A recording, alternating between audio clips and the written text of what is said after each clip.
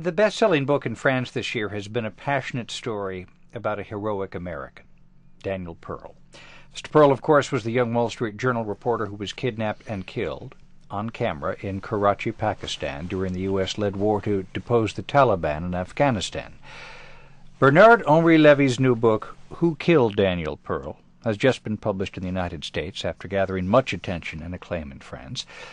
Mr. Lévy, who was considered perhaps France's best-known celebrity intellectual, suggests that Daniel Pearl was not killed by his captors only because he was an American, or only Jewish, or only a journalist, but that he was a journalist who was close to breaking a huge story.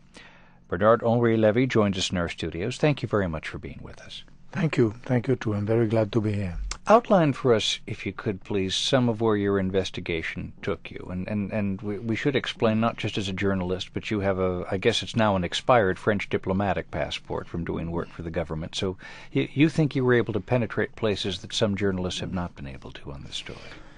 You know, I think that the task of a journalist is to go wherever he can by whatever means. There is no rule. You can go frankly, you can go by ruse, and so on. President Musharraf said about Daniel Pearl that he was over-intrusive. The duty of a journalist is to be over-intrusive, and we have to find all the ways to be over-intrusive. So, of course, I used all the ways possible. For instance, it is true, I went inside a madrasa, forbidden to foreigners, which is called the Binori Town Madrasa, a seminary, a holy school, half holy school and half military compound, and I entered there, not with a press card. They would not have let me in, but with the diplomatic passport, expired since a few months, and I went like that. At the heart of the premise of your book is the idea that it is the official Pakistani intelligence service, it's called the Inter-Services Intelligence Agency of Pakistan, that is implicated not only in the kidnap and assassination of Daniel Pearl, but to your mind, a great many acts of terrorism all over the world. And of course, Pakistan is considered to be the bulwark of an alliance with the West against these forces. This is the point. We consider exactly as an ally the country where you have today the bigger concentration of jihadists and of Islamists. Do the people who hear us know that this ally, Pakistan, is the very country where Osama bin Laden himself has been hosted after the Afghan war, that he circulated in the tribal areas between Pakistan and Afghanistan.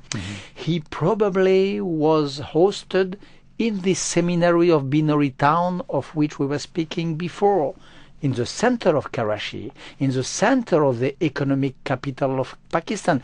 And this cannot be done without the knowledge of the ISI. So this is a strange ally. You have huge quantities of people in Pakistan, and also inside the ISI itself, and also inside the little membership of the atomic scientists who think that the Pakistani bomb belong to the entire Ummah, which is the community of believers, and especially to its vanguard, which is Osama bin Laden and Al-Qaeda.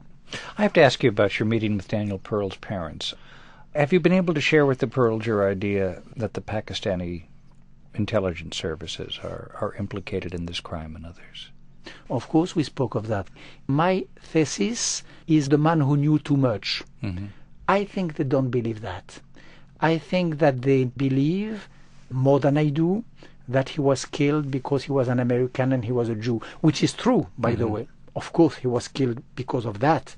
But I think, but on this point we disagree, that he was killed also because he was one of the best journalists in America. If you're onto something, you believe that this is a worldwide terror movement that is very close to obtaining a nuclear bomb.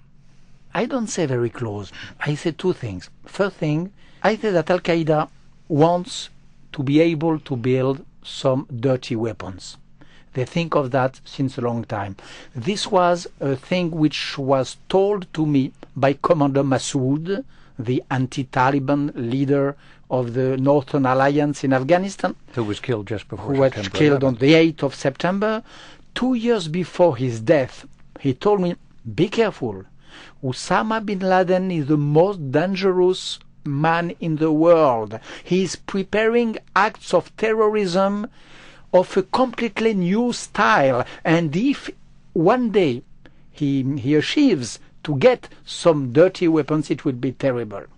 This is one point. The other point, in a trade, you have to have a seller and a buyer, of course. In any trade, in this one too, you have some people who want to buy, and you have some people who want to sell. As I told you, you have in Pakistan some scientists who are good scientists, like sort of Oppenheimers, Pakistani Oppenheimer, who think in faith that their duty should be to give what they know, to give the secrets of the atomic Pakistani weapon to these people of Al-Qaeda. You have in Pakistan some GNO, some non-governmental organization, so-called charities, which real target is to channel some of these informations very sensitive to these groups inside the tribal areas between Afghanistan and Pakistan, or even in Taliban-controlled areas of Afghanistan. So I say that you have some people who want, you have some people who are ready to give. Our duty today is to prevent this terrible deal. If this deal is concluded, if this trade is done one day, then I fear that the World Trade Center collapse could appear as a sort of prehistorical act of terrorism. We could see worse than that.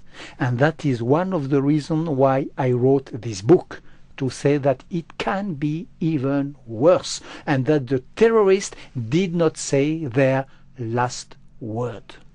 Bernard-Henri Lévy, his new book, Who Killed Daniel Pearl, has just been published in the United States. Mr. Lévy, thanks very much. Thanks to you. Thanks to you. Thanks to you.